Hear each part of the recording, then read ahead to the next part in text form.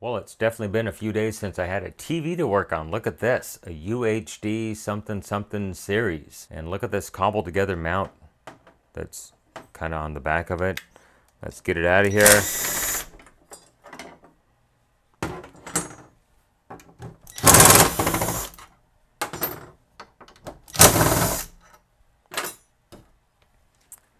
And we see it is a Sceptre. Oh, high quality, made in China. And it's a 50-inch 4K times 2K series. What the heck does that mean?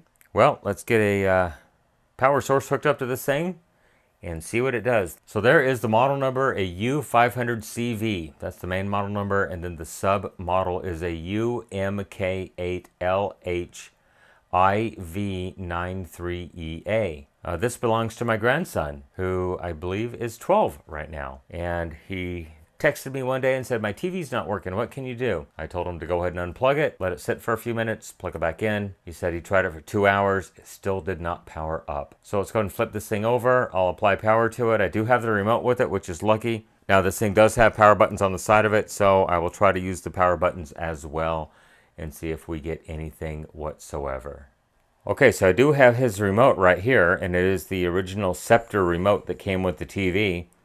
And I do have another Sceptre TV right here that I use when I'm working on some units. I use it for an HDMI monitor, in addition to my main monitor back here I use to watch my YouTube videos as I'm shooting them. And so let's go ahead and see if this TV actually powers on. And I do see a blue LED on the corner. So that tells me the remote is actually working. And yes, I do see the Sceptre logo. Let's turn that one back off. And so I'm thinking that this thing should have the same. And I'm not seeing anything in the corner. It looks like a red light, but I don't think it is. Let's hit the power button here. And I see absolutely nothing. I know the remote is working. There should be a light that illuminates in the corner. In fact, the other one just powered up once again, just from the incident reflected light here. And I can point this. This is a great way to test your remotes.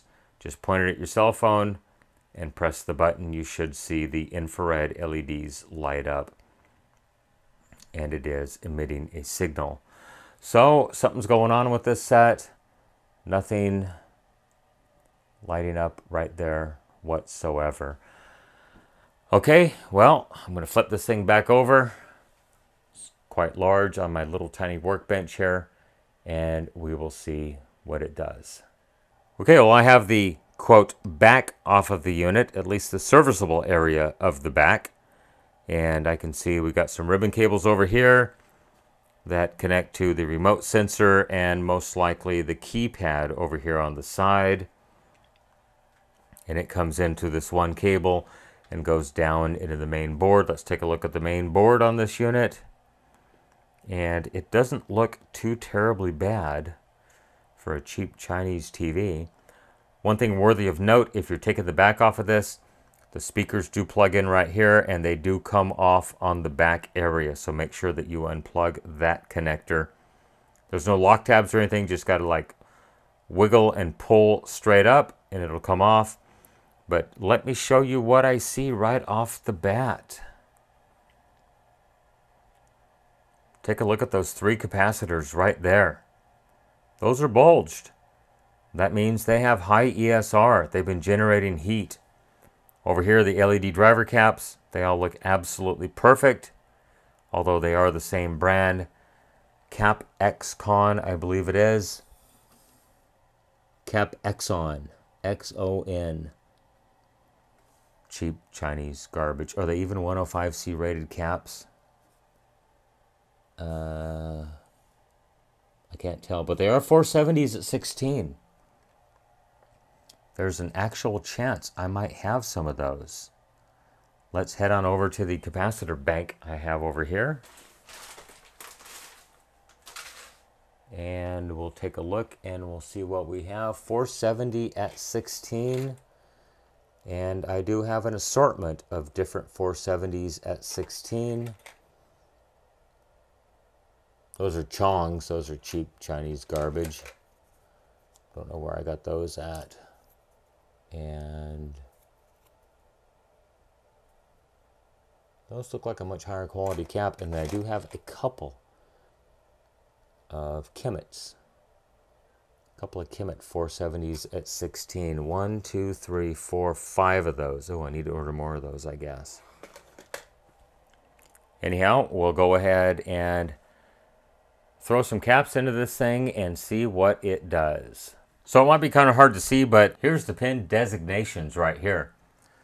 Pin 1 and 2 are ground, pin 3 is 12 volts, pin 4 is 12 volts, 5 is power supply on, and 6 is 5 volt standby. So I want to look at that 5 volt standby first.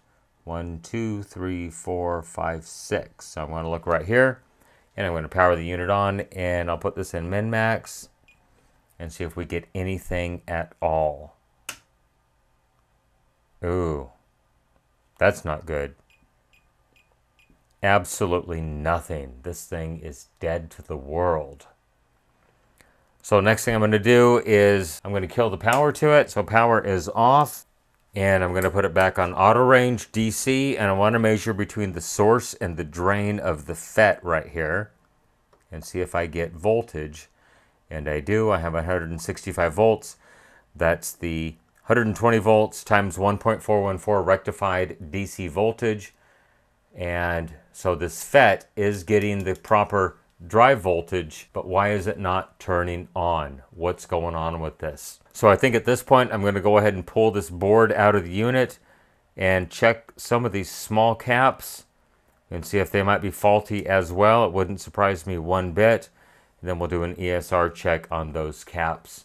And hopefully we'll find one of these little guys is bad, maybe the bootstrap cap, which is what's responsible for starting the power supply. So yeah, let's get the board out of this thing.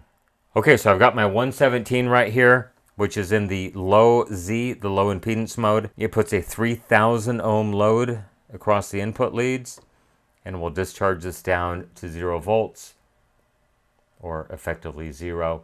That's close enough. That way there's no chance of shock or damage at that point. So let's go ahead and unplug the power cord.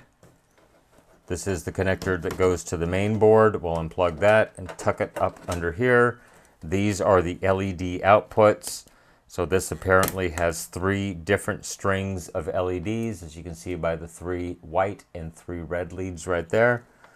And we'll tuck that back out of the way. And we'll just zip this power supply board out of here and do some checks.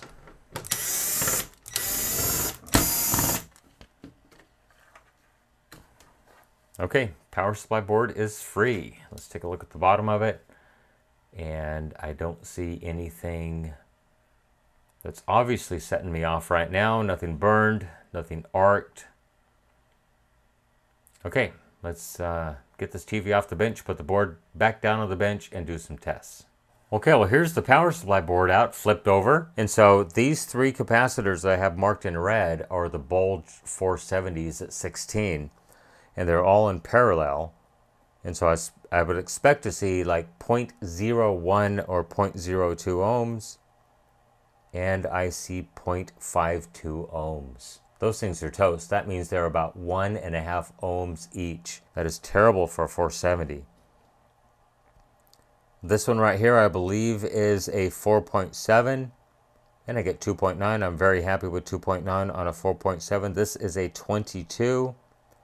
And I see 0.33 ohms on that one. I'm very happy with 0.33 ohms on a 22. Well, at this point, let's go ahead and put 3 new 470s in it and see if we get different results.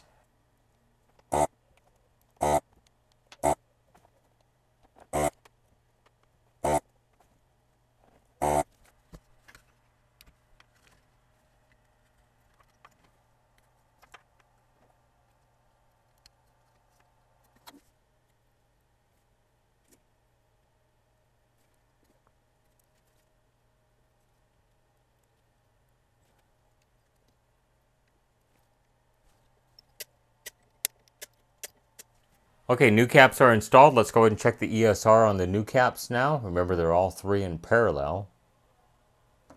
and I see 0.02, much better. Just for the fun of it, let's check the ESR in each individual old capacitor. So the first one is 11 ohms. Ooh, that one's really bad. That's probably going to be the worst one, I'd have to say. Whoa, nope, my bad. 15 ohms on the next one. And on the last one, I get 6.9 ohms. I'm not liking that at all. Okay, so I do have a suicide cord connected right here to the AC input. And I'm going off the positive lead of these diodes, which are all commonly tied together. And they do go to the positive side of all three of these capacitors that I did replace. I did add a negative jumper so I could put my clip lead on it way up here on the top of the screen. Let's go ahead and power this on and see if we get voltage out of this unit, out of the TV.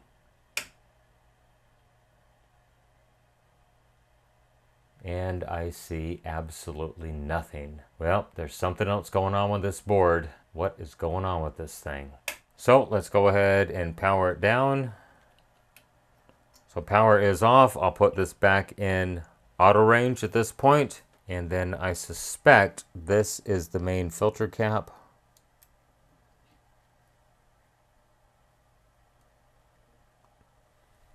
And I see 162 volts right there. With power on, I see 174. So the standby power supply is receiving raw B+. So it should operate. Why it's not operating is beyond me. It might have damaged the switch mode power supply. There's probably a little chip down here that causes this thing to break into oscillation. And yeah, I think at this point, I can't find a schematic on this board. I may just have to find a used board for this TV. Okay, well, I did manage to find a somewhat similar schematic for this unit, and I do believe that this is the problem right there. D404, 22 volt Zener diode that supplies the VDD or the B+ to the driver chip. Now let me show you the results of that diode. We'll go ahead and test it real quick. So I'm on the ohm range right now, and it's such a huge diode here. So let me see if I can get my leads on here without it flying away, hopefully. Come on, stay with me. And I see 109.4 ohms, 109.3. A Zener diode should not read 109 ohms. That thing is toast. So let me show you what I did. I don't have a 22 volt Zener, but I have two 12 volt Zeners that I put in series to make 24 volts. It's probably going to be close enough, hopefully. So if you look at the schematic, you'll see that D404 is in parallel with C409, the 4.7 microfarad 50 volt cap. So because this was a surface mount, didn't really have space to put it right there. So I just went ahead and put it across this capacitor. Let me show you where it is. So there are the two 12 volt Zener diodes in series. Cathode to this side right here. And there's where the diode came from. So if you look, you'll see this trace is common. And right there is the marking that shows this is the cathode side. This is the anode side right there. So next step, let's power this thing on the workbench out of the TV and see if we get a 5 volt standby power supply. Maybe electro boom happening right here, maybe not. We'll see. Okay, suicide cord connected down here. Negative once again up here and positive to the cathode of the diodes that feeds these three filter caps right there. Either sparks, smoke, or it works. Here we go. Power on. And we get 5.19. Perfect. That is what I want to see. So let's go ahead and measure the voltage on that Zener diode and see what the voltage actually is. Okay, well, it's slowly discharging. Let's power this thing on. And it's holding steady at 14 volts. I'm perfectly happy with that. Okay, let's put this back in the TV and see if it actually powers on now. All right, so I have my probe in pin number 6 right now, which is, as you can see right there, the 5 volt standby power supply. The board's remounted back in the TV. Everything is connected. Power on. And I see 5.169 volts, which is exactly what I would like to see. Okay, let's flip this thing over and hit the power button and see if we get a display on this unit. Well, I got it kind of zoomed out as far as I can get it. I'm going to hit the main AC power switch, and I do see a red light over here in the corner. Of course, you can't see it. So I'm going to hit the power button on the remote, and it does turn blue. And I do see the logo coming up, so that's good. That means something is happening. I see HDMI 1. So let me go and hit the menu button. No signal. That's perfect. So we'll go to the picture menu, which you can't see right now because it's way up here in the corner. But yeah, you can actually see the set is working. Anyhow, that's going to be it on the repair on the Sceptre for my grandson, my 12-year-old grandson. He's going to be so happy to get his TV back. 3 capacitors and a shorted or very, very leaky 100 ohm Zener diode. It should be 22 volts. Anyhow, that's going to be it. I'm going to put an HDMI signal into it and we'll finish this video. Well, there it is, up and running once again. The Sceptre U500CV, once again saved from the recycle bin. See if it'll play a video on it. Go ahead and leave me a question, a comment, a concern down below, good or bad. I'll try to respond to the comments when I have time. While you're done there, hit that subscribe button and like this video. It really does help my channel grow, and it recommends this video to other subscribers due to the YouTube algorithm, like yourself. You can follow me on social media, Facebook, Instagram, Twitter at NorCal715. You can email me NorCal715videos@gmail.com. That is the best way to contact me. Please be patient. I have a full-time job and I do these repairs in my spare time. Remember, with your help, we can try to keep these things out of the landfill, out of the recycle bin, and out of the e-waste facility. Everyone, thank you for making it to the end of this video. I really do appreciate it. Everyone, have a great day. Once again, thank you so much for watching. Bye-bye. Stand by for bloopers. Okay, so I have his remote right here, and I do have another Sceptre TV that I use over here when I'm working on units.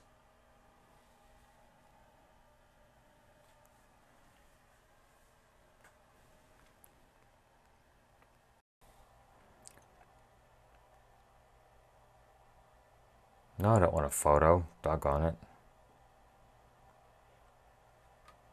Okay, here we go. Inside view. Let's clean the lens first.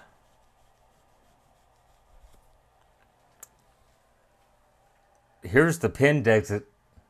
So I'm going to get my 117 out here, and I'm going to put it in the low impedance mode, which is 3,000 ohms. And I'm going to make sure this discharges down to close to 0 volts. And you couldn't see that, so I'm going to take that again. Okay, power on, power off. And we'll just zip this power support, which is exactly what I would love to see. The Sceptre C500